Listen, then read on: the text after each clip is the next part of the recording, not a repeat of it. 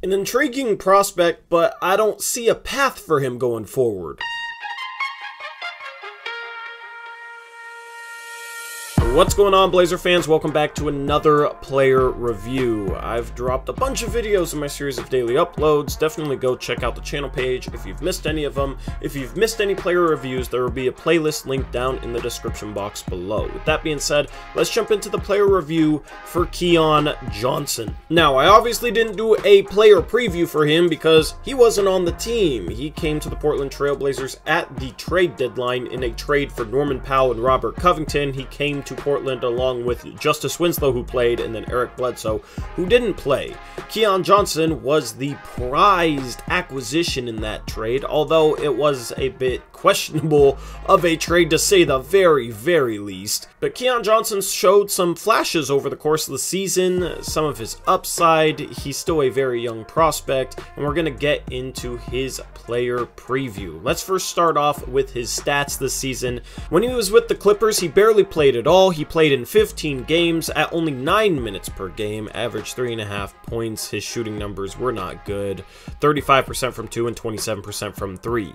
He then got an opportunity when he got traded to Portland, as he played in 22 games, started 12 of them, and played over 25 minutes per game, averaged almost 10 points per game, almost 3 assists, almost 3 rebounds, and his three-point percentage had an uptick to 35%. Not much of a sample size on his rookie season, only 37 games, in which most of the minutes came with Portland, but there is enough to come away with a couple things in terms of Keon Johnson. The first positive for Keon Johnson was his three-point shooting. This was a dude who struggled to shoot the three ball in college, only shot 27%, and then with the Clippers, he was only shooting 27% as well. Got traded to Portland, where he shot 35% from 3 with them on 4 attempts per game. So there was volume there. He shot a lot of threes. He got some confidence behind the three-point arc, and it was good to see him knock down some shots. His form looks fine to me. I don't know why he's struggled so far during his career, and maybe it's just a fluke.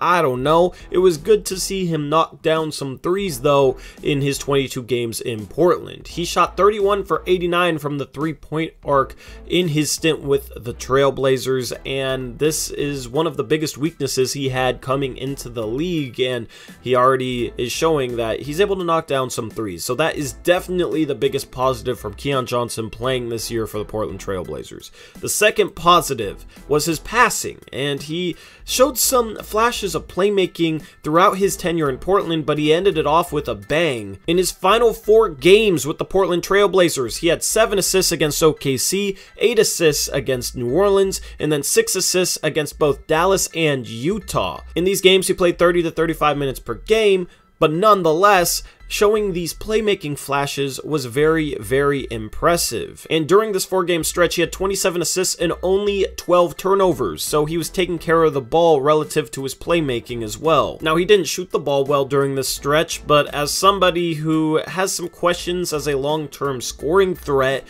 being able to play some defense, hopefully, as well as pass the ball and handle the ball, gives him a potential to carve out a niche in the league. The third positive for him is his age. He still has a ton of time to figure things out. He's barely 20 years old at the time of this recording, and when he was brought into the league, he was always looked at as a project player, somebody who wasn't going to be ready right away, but had a lot of long-term upside, and he showed those flashes of upside, and nobody should expect him to be anything close to a finished product yet. Overall, with project players, it's hard to sit and find positives in their rookie seasons usually, unless they just completely break out and take everybody by surprise. But in terms of shooting and passing the ball, Keon Johnson looked further ahead than I would have expected him to look his rookie season.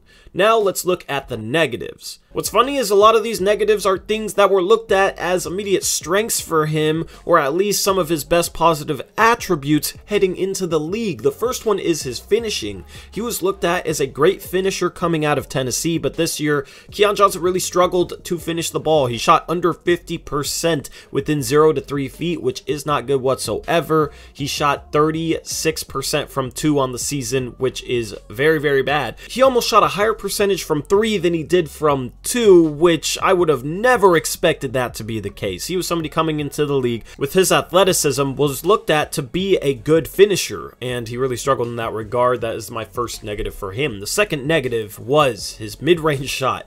He did not knock down mid-range shots whatsoever this year. He took 32% of his shots from 3 feet to the 3-point line. From 3 to 10 feet, he shot 35%. From 10 to 16 feet, he shot 21%. And he did not make a shot from 16 feet to the 3-point arc on the entire season.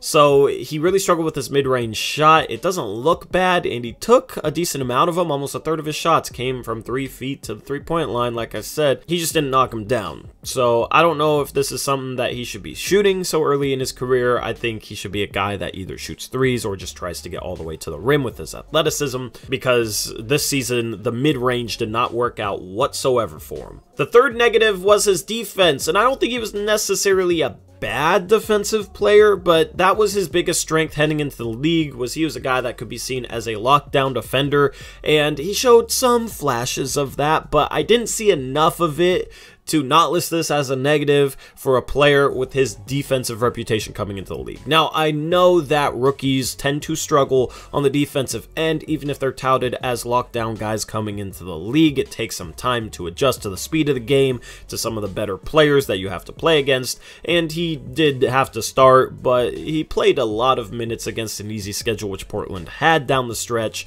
and there was just times where he didn't impress me defensively. He can get up into the ball and get steals and whatnot, but I think just his size and lack of strength really holds him back a little bit. I think he needs to get into the weight room, get a little bit stronger so he can bang with guys a little bit more on drives, and I think he will end up becoming a good defender. He's just not there yet, and I was a little bit disappointed given his reputation coming into Portland. And then the fourth negative for him is his situation in Portland. I don't see a pathway for him getting developmental minutes here in Portland. I think Portland has a 3-guard lineup next year that is going to play all the guard minutes, and that is, of course, Damian Lillard, Anthony Simons, and Josh Hart. I don't see Keon Johnson being able to play the 3. He's very undersized for that position. He's honestly undersized for the 2-guard position. I think he's a combo guard at best, and he might be able to play more point guard than we thought because of his passing flashes he showed at the end of the year. He played a lot of point at the end of the year and handled it pretty well. But either way, Portland just doesn't have guard minutes next season, and I don't think they'll have guard minutes the season after. It's just hard to get him the minutes that he needs to develop, and I don't see a pathway to him being able to develop in Portland. So his situation here isn't necessarily the best for him. It was good for him this year because he got a lot of minutes to develop, but over the next couple seasons I don't think it's going to be a positive for him at all. That is, however, assuming that he stays in Portland. And when we look ahead, bold proclamation, I expect him to be a Detroit Piston next year. According to Eric, it sounds like Jeremy Grant to the Blazers is a done deal, and I fully expect that package to be something like the 2025 Milwaukee first and Keon Johnson for Jeremy Grant, who fits into the TPE. Keon Johnson would make a lot of sense in Detroit. Cade Cunningham's a big point guard. That means Keon Johnson can play off the ball offensively, but then defensively, he can be their point guard-sized player, and then Cade Cunningham can guard wings. They obviously are having a youth movement there in Detroit. I think Cade Cunningham in an up-tempo offense makes the most sense. I think Keon Johnson fits into that. He's obviously a lob target with his insane athleticism, even though he's only 6'3". And playing in Detroit next year would be a great situation for Keon Johnson, and I wouldn't be too upset if they had to give him up for Jeremy Grant, even though I don't really want Jeremy Grant, simply because it'd just be a much better situation for him. If he doesn't get traded, though, fully expect him to play in Summer League, and he could be a guy that tears up Summer League. He could be a really fun Summer League player to watch, especially playing off a guy like Trendon Watford. You'll probably have Greg Brown there as well, and then whoever Portland uses their pick on, that should be a really good Summer League team, and Keon Johnson could have some very exciting, flashy moments in Summer League. So I would definitely look forward to watching him on our Summer League team if we keep him. In terms of his contract, he has 1 to 3 years left on it. Next year, he is for sure under contract, and then the 3rd year is a team option, and then the 4th year is a team option. That's how rookie contracts work for players that are drafted in the 1st round. I fully expect whatever team has him to pick up his contract options, even if he doesn't look too good his first couple years, because as I said, he's obviously a project, obviously a long-term developmental piece. As far as Keon Johnson's grade for this season, I grade him a C. there was some things that I were expecting to be negatives that were positives, and there was things that I was expecting to be positives that ended up being negative, so it's kind of hard to grade him overall, so I'm just going to split it right down the middle and give him a C. Anyway, that wraps up this player review. Hopefully you enjoyed. I will have another one coming up tomorrow, so hopefully you're able to catch that one as well. Subscribe if you haven't already. Leave a like on this video. It really does help me out, and I'm out of here. Until next time, as always, peace out. Go Blazers.